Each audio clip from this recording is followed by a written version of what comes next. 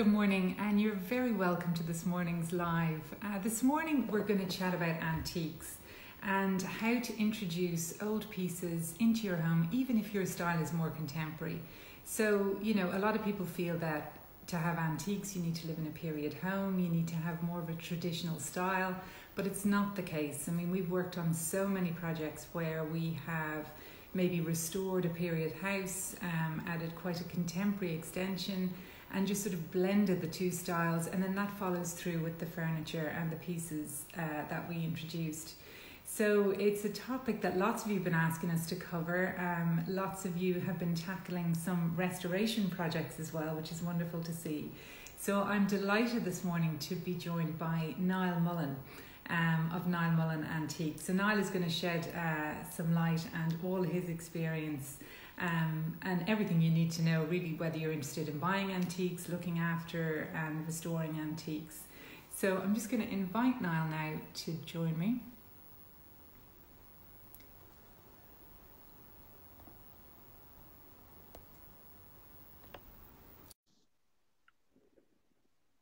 And we did get some great questions as well, so we'll do our best to answer them. And please do. Hi, Niall. Morning, Denise. How are you? Very good. How are you? I'm not too bad. I'm not too bad. You've come in sideways, Niall. Oh, can you turn okay. Turn it around? Yeah. So there you go. Now yeah, perfect. Listen, thank you so much for joining me this morning. Great to be here. Yeah, great. Are you in your shop this morning? Where else could I be talking about antiques? I have to be here with all the wonderful things. Yes. No, I mean, my goodness, because you sent me some fabulous photographs, which I'll share now as we're chatting. So it is just a treasure trove of amazing bits and pieces that you have. It's a fabulous job you have, actually. You know, well, the things you get to see. No day is ever the same, Denise. That's one thing about the antiques business. Really? Every single day is different. Some can be quite frustrating, but some days you have great fun searching and seeking, and that's what it's about. It's the find. It's not the selling. It's the finding. Yes, yeah, and what you uncover as well. You know, it's just incredible. So I suppose, Niall, if somebody was thinking about starting, you know, they don't know anything about antiques, what would your advice be for somebody just starting out? I think, Denise, the big thing nowadays is probably about knowledge. And for years and years, everybody used the word investment when it came to antiques and most things that were bought. And you have to quash that word. That's out of the equation. You have to go and buy things that you like. And then, of course, it's about budget. So if you were to say, we're a young couple and we're starting out and we want a table and chairs. So you can go and buy something in the mid-century that's teak. It's not rosewood, so it won't be that expensive. You go to an auction, you buy something that's oak, and that kind of furniture will last forever and ever. It will take the wear and tear of daily life in a house. Very fine antiques probably won't, your mahoganies and your rosewood. So that's what I would do. I mean, one of the big programs at the moment, and it wouldn't necessarily be alluding to cheap antiques, is Drew Pritchard on salvage hunters. And you can see what he's doing and the kind of, certainly what the big trend is the reuse of objects that were once deemed to be, you know, certainly gone out of fashion, have now come back into fashion. Kind of what we call the haberdashery kind of effect. You see that particularly in the trendy places where they reuse things. So I think there is the Antiques Roadshow. There are obviously Drew Pritchard, and then most antique dealers and auction houses have good websites. So you can log on and have a look. Most of us give good descriptions, dimensions and price. And the same in the auction. And as I've always said, you can go in there at €100, and after that, it's up to yourself. Yeah, no, it's brilliant advice. And I think your point about thinking about your lifestyle and the practicalities of what you're choosing as well. So is it an everyday piece? Is it more for occasional use? And just take all of those things into account. That's really good. I think one of the fundamental changes in life in the last 20 years, and I think most people will remember their parents probably going off and doing things on Saturday and a Sunday, as opposed to parents nowadays tend to be running after their kids. So they don't have the time to go and possibly walk down France Street, go to an auction as parents once did, and they bought a chest of drawers or a coal scuttle or a chandelier. Now I think there's a bit more instant gratification where people say, we need a pair of lockers for the bedroom, need a wardrobe, and they go to a retail park or they go online and they order it, not with any sense of heritage, not really sense of quality, just because they haven't got that much time and they want it done. There is an alternative. And I would ask people to possibly investigate it. And maybe the COVID pandemic has given people to probably, they may have more time than they once had to seek out alternatives. And they are there. And I'm very aware, Denise, that in many cases, antiques don't suit certain environments where you need to be in your sitting room, sitting on a nice, comfortable couch. An antique might not suit. But there are plenty of places where antiques will suit. And I think that we spoke about it during the week a little bit, that, I mean, the price element it's a bit of a misnomer that antiques are all expensive. I actually would contend in certain cases that antiques would be far cheaper than what you would buy in a contemporary or a brand new shop. And I'm not talking about the high end. And I go back to oak. Yeah, well, oak as an example, Denise, there's always been a snobbery element against oak. Nobody knows. The English love oak. You can just think of King Charles and the big oak table. We're not great on oak. We don't know why that is. And it's a wonderful, hard-wearing timber. It will take more wear and tear than anything else. And yet it doesn't particularly sell. Auctioneers will go to houses and they'll say to people, they might have a dining table with 6 chairs. I can't really sell that. But I mean, you could buy something like that sometimes for 200-300 euros at an auction, and it will last for years. And then you pop it up and done deal in 15 years, and you sell it for something. Yeah, you'll get your money back probably, I would think. Will get your, because everything will come full circle.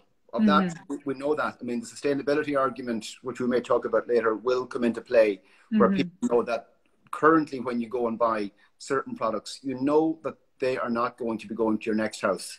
They get relegated to a den, to a shed, and eventually into a skip. And that's something, again, it goes back to people are time poor. So they don't maybe have the time to go and seek something a bit better. Whereas with the antique, you certainly will be able to, and again, possibly hand it on to the next generation. Exactly, which is something that I love the idea of. And I think we were chatting as well during the week. I just skimmed an article that was, it was saying how things just aren't made to be repaired anymore. You know, and I remember my mum as a kid was fixing everything. Like, she's still brilliant at fixing things. But now literally anything electric comes with a warning, don't even think about opening this up, you know. So apparently over the last 6 months has been an outcry about this, that like, why is nothing, you know, made to be fixed anymore? And I think this comes back to the antiques as well, because, you know, you can continuously repair them. It's a very simple word, Denise. It's called capitalism.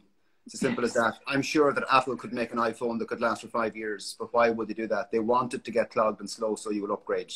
And it's the same with, I'm sure everyone knows the story about bulbs. When they were invented in Germany, they actually never blew. And then all of a sudden the German company said, well, if they don't blow, we'll never sell more. So they decided to put in a little thing that eventually the bulbs would blow, and people were forced to change their bulbs. That's a true story. That is a true story.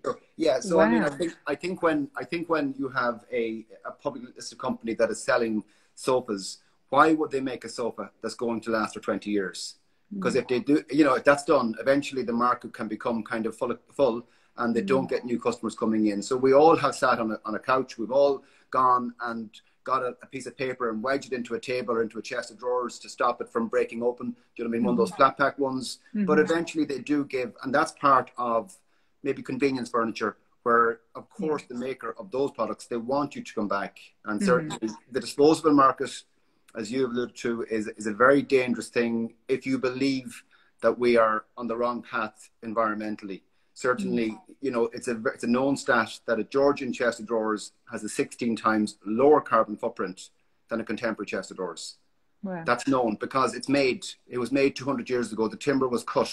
Whereas when they're cutting timber now and they're transporting it to China or Indonesia and they're making it and then sending that piece of furniture here, the air miles that are built up, it gives it a 16 times higher carbon footprint. And then, as you alluded to, we know in most cases, not all of course, that chest of drawers will not be here in 10 years' time. It will end up in landfill. Yeah. So it's a fundamental issue where we need to decide what we want. And again, it is the balance. I understand that, you know, obviously there are certain things that you must buy brand new for your home, just for living, for busy lives. But I would ask you to step back and maybe just take a rain check when it comes to certain pieces in the house. They don't need to be brand new, coming out of a box with styrofoam, blowing around the garden. Yeah, no. It's a brilliant point, really brilliant point. And I know myself, like we've picked up a few pieces. Now they're more vintage, they're mid-century, but just the kind of style that I like. But they have been with me for as long as I can remember, and they will continue to be, you know, whereas there's other bits and pieces that you'd probably never even consider again, you know, you just get rid of them. So they have history. That's what I like about them. You know, there's a story behind them. I specialize in Art Deco, Denise, which I decided 20 years ago when I had my own. I just thought that what they call the brown furniture market was full with dealers. So I decided I would follow my passion and go for Art Deco. And people who know my stands from the RDS or who come into my shop, and it's highly restored at a very, very high level. And they ask the question, how do I know it will last? And I always say, well, it's lasted 90 years so far. And with the conservation job that we have done on it, certainly it's going to last for at least 90 more years. Unless you put it out in the garage or in the sunroom where it's going to be exposed to sun, it will last. And there's a very fundamental reason, and it's something, it's all about evolving. The timbers that were used in antiques that were made 200 years ago, 100 years ago, were very different to the timbers now, because the forests were growing for hundreds of years in the New World, and they started cutting those trees down, and they were very mature, and they came to these shores in England and America, and they made furniture that's of a different caliber. Those timbers are not available. The piece behind me here, not the blonde timber, but the red timber, is called rosewood. It's Rio Rose from South America. That timber is extinct, unfortunately, because they've cut most of the forest down. But when that timber came in here 115, 200 years ago, it was the best timber. And that is why antiques will last, because when they were making them with the assumption that they were here forever. They weren't making them with the assumption that there was going to be a change. Now, they always knew that styles would evolve, and that's what's happened. Styles have evolved, and certain things have fallen out of fashion, and certain things have come back into fashion. No, it's so true. And then you were saying to me that there's, I don't know, you'd read an article or something saying that in 50 years' time, the whole passing things down to the next generation will have stopped completely.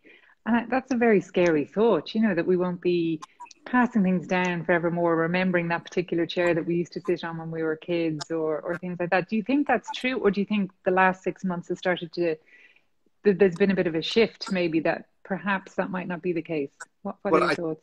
I think if there's a silver lining on the COVID-19 pandemic, it might be that people have actually taken stock. Yeah. Or as the case may be not taken stock, because they've looked around their homes and they've realized, while it is full of items, there is nothing that possibly has come from their parents. And that goes back to the core. I would be asked maybe 3 or 4 times a day to come and value stuff. Now, you can be a busy fool. So I could drive to Killiney and I could tell the people, I'm sorry, there's just not much here. Will the kids not take it? So what I do is I fundamentally say, look, send me an email and I give an indication of what you have. And it does come up time and time again that the kids don't want it. They say the kids, they wouldn't take a present of it, is often said to me. Now, there's a couple of things going on. Number one, they may live in smaller homes and they don't want a large case coming in the door. And the other element is that they possibly don't want to change the environment of their house by saying, look, we have a certain style. We've gone for the French colonial painted. We've gone for the grey kind of contemporary look that one can see. And I don't want to stray into controversy, but there is a bit of a sameness going through. You can see it there where people are getting a certain look from the magazines and they're going for it. And it goes back again to being time poor. They want it done and they necessarily don't want to go around seeking individual items. So there has been a change in people handing down from generation to generation. And that BBC article did say, I think it was Scandinavian based, that there is a chance in 50 years that when people die, there will be nothing left, maybe apart from money or apart from property, there will be nothing left on a piece of furniture, on art, on jewellery, that people are not going down that route. Fundamentally, you asked me about the COVID. Yes, of course, people have been on Zoom calls. And I'm sure people have said to certain people, I can't believe you're sitting behind that or in front of that MDF bookcase. Would you not get something decent or a nice piece of art or something? So when the lockdown stopped in June, we were, you know, living in fear, because normally in the summer, in Francis Street, we would thrive on American tourists who come over. And they come from a certain part of America and they stay in the really good hotels. And they come down here in a urban fashion and they buy stuff and ship it back. And we knew this year, they weren't going to be here this year. And they might not be here for another 2 years, because they will take their time before, you know, coming back on a plane, et cetera, et cetera. So we were saying, well, what's going to happen this year? So Irish people came out in their droves looking for pieces, because they had sat in their homes for 3 or 4 months and they looked around and thought, oh my God, we don't have anything, or we have that sideboard since we got married 50 years ago, or let's do something, because they just actually, for the first time, they had time to analyze their home and realized that maybe it needed a change. They would normally be gone for the summer to the west of Ireland or to the Algarve, and they didn't get that opportunity. So they came down Francis Street and there was like a little mini boom. Now, it lasted only for a while, and then it died again. But fingers crossed for the 3rd of December, they'll be back out again looking for something for Christmas. For Christmas, no, absolutely. And I guess, you know, you mentioned the Zoom calls and the working from home. Have you seen an increase in office type furniture? People looking for that, because desks are actually, that is one antique piece that a lot of people, even if they live in a very contemporary home, they like the idea of an older desk. Very much. Desks have always held their value, because if you think of Dublin 246 and there's office, you know, where you are as an example, they tend to be Regency or Georgian buildings. So people, solicitors, barristers, they tend to go for good desks. So they've always been sought after. But certainly what I've seen is younger people who are obviously working from home have decided that they're going to go and invest in a good desk. So it has been great. Desk furniture, desk chairs, all that kind of stuff has been really great. The demand has pent up because people do appreciate that maybe the alternatives are not brilliant when you go out into the modern market. When you go out to the contemporary market, there's not a massive option on desks, whereas you get a good antique, and obviously all antiques aren't good, but you get a good antique desk or a good Art Deco desk or mid-century. They're fabulous. They're made to last. They have character. They have storage. Do you know what I mean? You know, they're comfortable. So people have definitely, it's been great on that front, and desk chairs as well. Mid-century more so than antique. Amazing. And are they easy to get now? Because I know for a while it was almost impossible to buy any kind of home office furniture in any of the more high street stores. So it's yes, we all have desks, but probably what's happened, Denise, is that like most antique dealers have warehouses with things, we call them possibly mistakes, or maybe I shouldn't have bought that. So we've all gone back to our warehouses and we've taken things out that possibly, you know, there was a period there where certain antiques weren't in fashion. And we've gone back to warehouses now, sideboards, cabinets, consoles, desks, chairs. So we've all been hooking out things and getting them restored over the last 4 months. Isn't that brilliant? It's wonderful. And then something which I think is, you know, any home could have, regardless of what the style is the cocktail or the drinks cabinet. Because I mean, and I know, you know, that's the only option now. And the amount of people that I know that are putting in bars, makeshift, you know, sort of bar areas in their homes. And that's such a beautiful thing to invest in. It is, and obviously specialising in Art Deco, I've had through my hands some of the most amazing, and I have had this week alone 5 inquiries about cocktail bars that are sold, and people saying, can I get one? And I'm trying to say, I can't ring up the warehouse and order those again. So we have hit the crux in relation to cocktail cabinets, because it's not that I'm not seeking them, I just cannot get them anymore like I once did. And if people look at my website and go into the vault and see some of the cocktail bars that I've handled over the years, they are fantastic. Cocktails are very much an Art Deco iconic thing. They were something that came about at that time. It was kind of a reaction to Prohibition. That's where it came from. And people wanted to have cocktail parties at home because obviously you couldn't drink. I'm talking about the States, obviously. Of course. You couldn't drink in bars and pubs because of Prohibition. So they made these wonderful cocktail bars, and a lot of them, they looked quite discreet on the outside. So when your boring neighbours were in, they were closed up and it looked like a cabinet. And then when the boring neighbour left, you opened it up and you can see the mirror interior and possibly a rotating front and all that kind of stuff. And I mean, like, again, not to stray into controversy, but people often wonder why, when you pull out the middle slide, is it mirrored? That was for cocaine use. And people say, you're kidding me. In 1930s, you could buy cocaine in Harrods in London.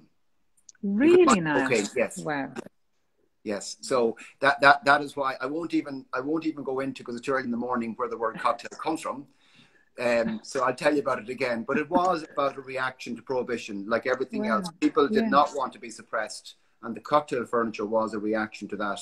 And it was about building. And it's amazing now. Here we are, 90 years later, and people are being locked in because of COVID. They're saying, I want to get a cocktail bar, so when I entertain, or can at least, I have something in my own home. Yeah, it's fantastic. And actually, so what I'm going to do is pull up some of these amazing photos. What I loved were the before and afters, actually, Niall, were just incredible. Like these chairs here. Yeah. Maybe you could describe, so what era are these from?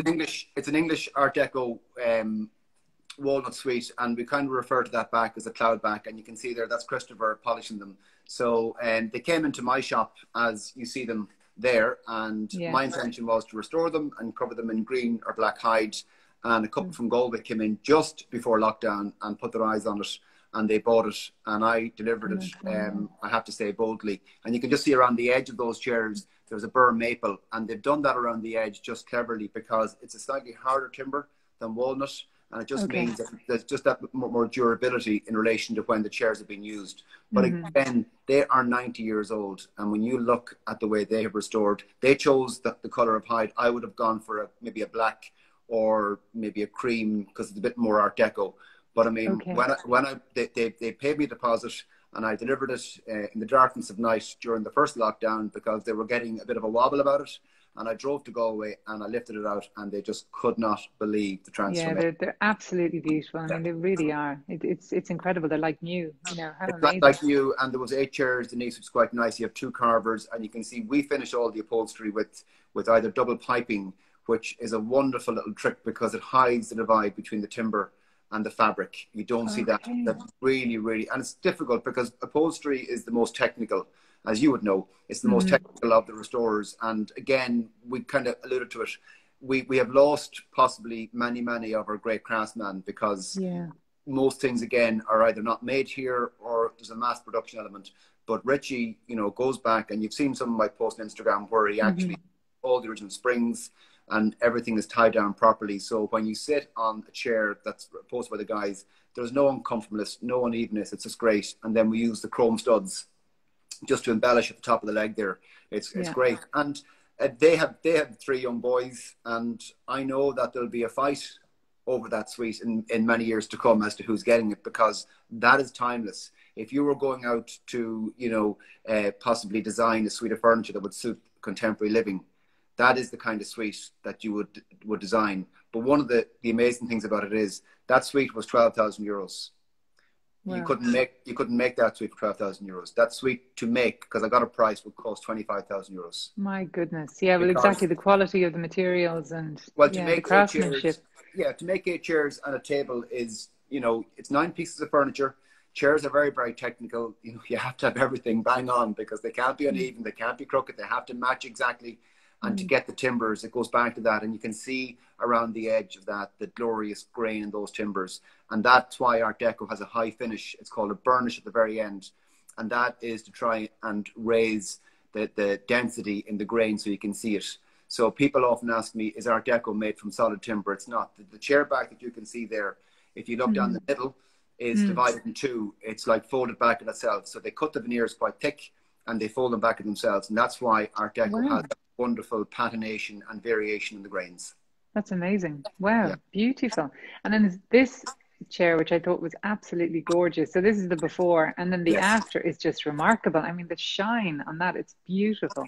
Really beautiful. They were the last item I bought before lockdown because a guy pulled up. It was the week that Leo was about to announce the shutdown, and he appeared at the door, and I said, no, I'm not interested. And he said, I've an unusual purchase. I said, I don't care what you have, the crown jewels, I'm not interested. So anyway, I went out, I looked at them, and I'm probably doing this for between working for my dad years ago when I was at home, 40 years. And I've never, ever seen a pair of chairs like that before. They are about 3 feet wide. So they are quite amazing. They're arts and crafts. And the lads, there's a wonderful video on my Instagram of the lads doing those chairs because they took them apart and it looked like there was 2 bundles of sticks in the corner. And then they obviously cleaned out all the joints. That goes back to the caliber of restoration that I would do to make sure that they don't go loose or come loose and that they will last forever. I repost them in that burnt orange because that's kind of arts and crafts. But the one thing about those, Denise, I mean, they're not cheap. They're €5,500. But I can give a guarantee. If somebody buys those chairs off me, nobody else in Ireland has a pair of them. I can guarantee that. That's how rare they are, because I've had people from the UK saying, do you know anything about them? And I've said, no, I don't, because I've never seen them before. Wow. Amazing. Isn't that just, and where did where did they come from now? He told me he bought them in the north of Ireland. So possibly you're looking at Scottish arts and crafts, which is about 1905 in age. Yeah, Scottish arts and crafts. Yeah, arts and crafts predates Art Deco by about 20 years. It was the movement that rebelled against Victoriana. So when the Industrial Revolution took hold in the UK, they started mass producing furniture. It's funny, again, how the cycle comes. And certainly thought the standards had started to fall. They were just producing furniture for the masses. So there's a movement called arts and crafts where they went back to basics, where they actually went to the fundamentals of cabinet making and using really good timbers. And these are a classic example. Beautiful. No, they're really, really lovely, really lovely. And just on that point, I mean, you must have seen some of the most amazing houses when you are, sourcing and things like that. Is there anything that stands out? Any piece in particular with an amazing story behind it that would have stood out for you, or are there just far too many for you even to remember?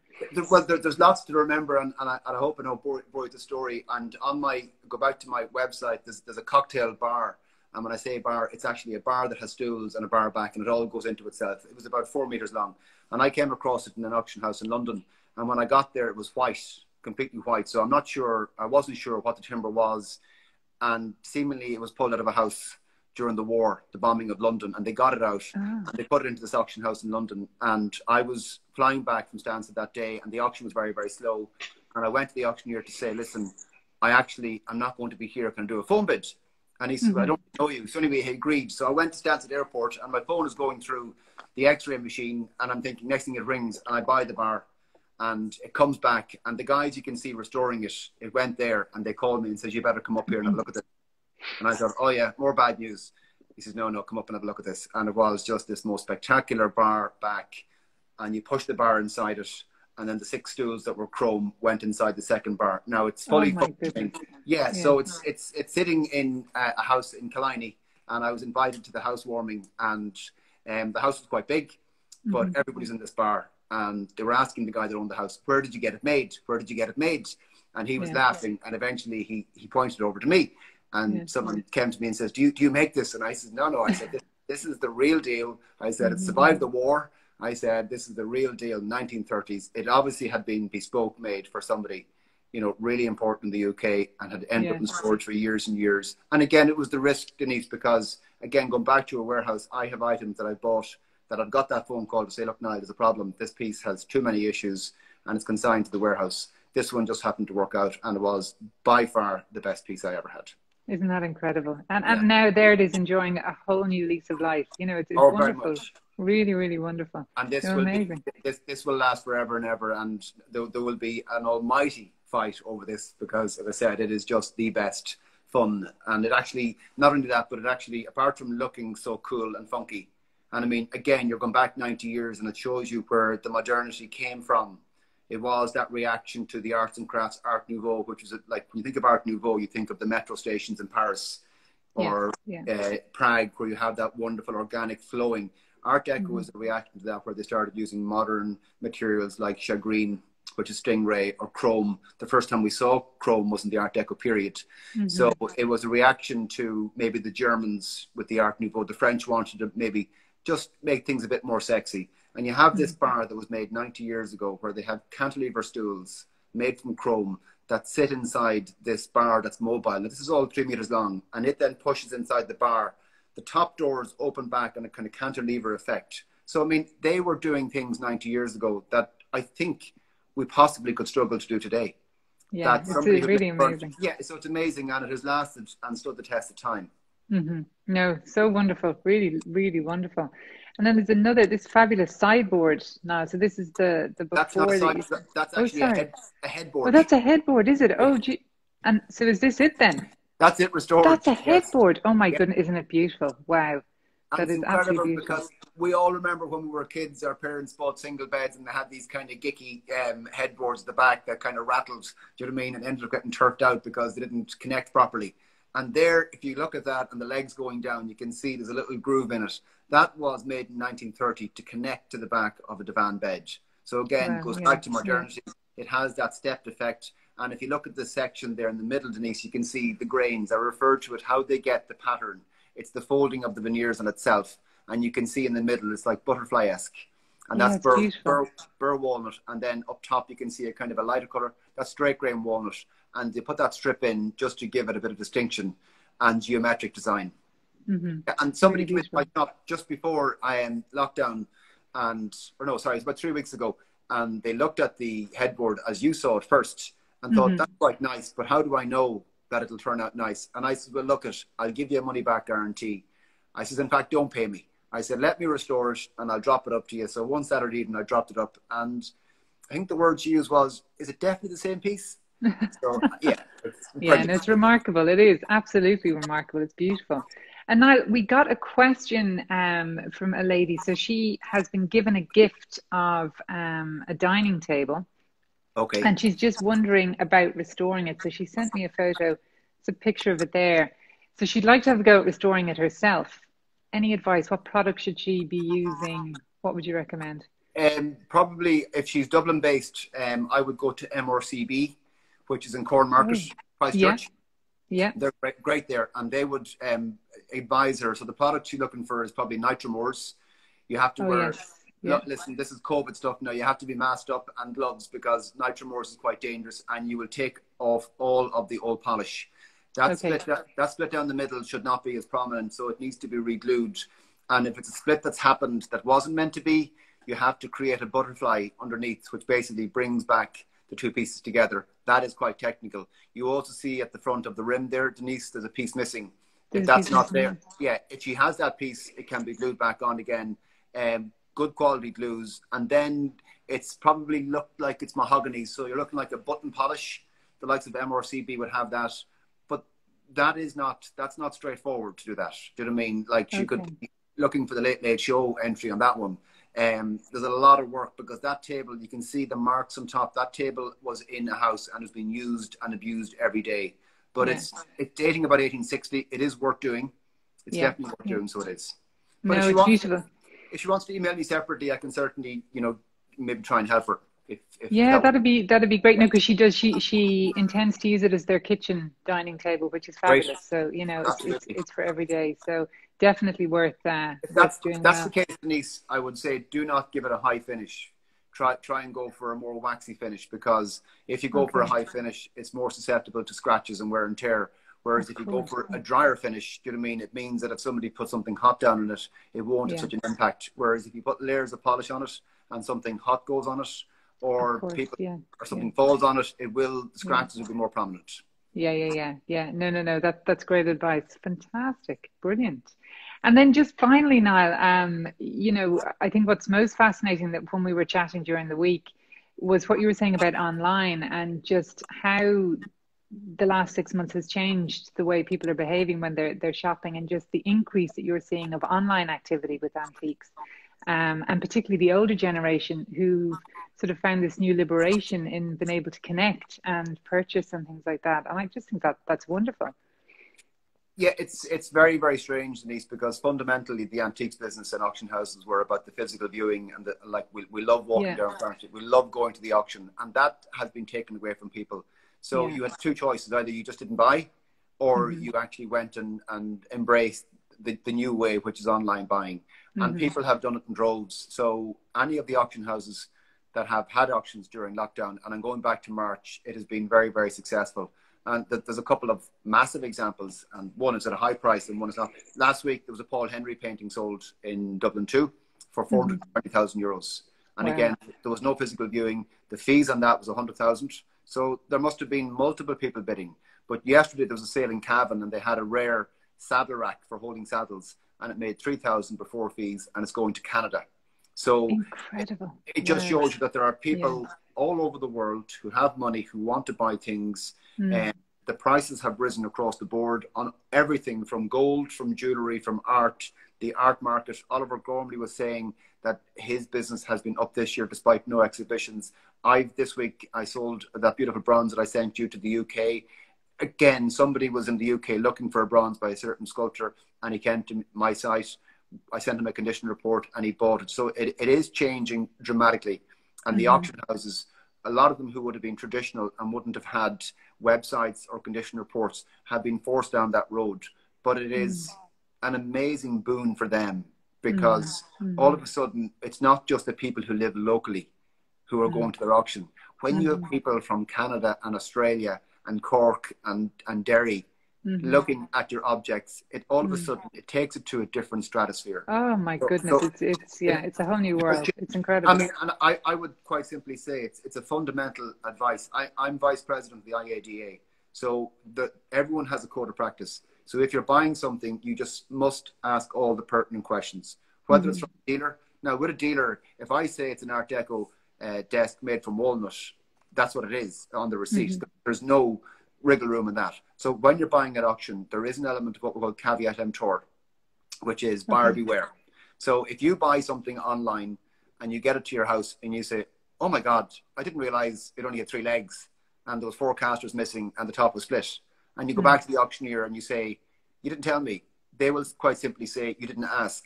So that's because how can you, if you're going to log on and register to bid in an auction and you bid, the auctioneer who's based in Cavan is not aware that you're based in Dublin thinking of buying the table. So make sure if you're looking at anything, unless it's a piece of art or something that is straightforward, that you send in a condition report and you ask all of the questions. Is it intact? Is it structurally good? Does it have woodworm? Are there any scratches? Are all the legs intact? Because the auctioneer will come back and say, yes, yes, yes, no, there's a leg missing, it has woodworm, and then you make the decision not to buy it. So ask those questions so you have no regrets, and always look at the dimensions, because something in a photograph, that's great advice. Something in a photograph can look like, that'll fit in. The next thing, a courier arrives, this sideboard, and you can't even get it in the door. So always measure. Do you know what I mean? Wardrobes, classic case of wardrobe. Do you know what I mean? We buy the wardrobe, next thing, it doesn't come apart, and it comes in the house and it won't go in. And the auctioneer is not really obliged to take it back. So just always ask those questions. But there's great bargains, great diversity. All of the good auction houses in Ireland, they all are online. They all operate through the saleroom.com or Easy Live. I have an auction coming up. I'm selling the contents of La Stampa, the Dawson. I had stuff from, so there's 1,200 items from the Dawson Hotel. It's been knocked. So great history in there. I'm sure everybody has had a drink or a bite to eat or stayed in that place. So there's history, and there's always auctions coming up that have great history and great stories. So keep an eye on the Irish Times on Saturday. They do a great advertising editorial page in the living section. Fabulous, Niall. Well, look, it's a whole new world, you know, for so many people, but very exciting. And just the fact now that it's so accessible from your own kitchen table. So yeah, amazing world out there to explore. And thank you so much. I mean, we could chat absolutely all morning, but I've taken up far too much of your time. So thank you so much. Great. My shop is closed here, so there was no problem. There was no chance of somebody coming in. So somebody walking in. Great to chat to you. And if people want to get in touch, they can just send me an email or follow me on Instagram. I'm very happy to answer questions remotely on valuations, etc. And try and mix your styles. Buy some pieces for your house that will be handed on to the next generation that can be used. You might get a shock with a nice piece of dark mahogany in your hall with a contemporary painting up over it. Yeah, fabulous. Amazing. No, thanks so much. Thanks, Enjoy Denise. the rest of the day. Take care. Bye, everybody. Bye. Bye-bye. Bye-bye.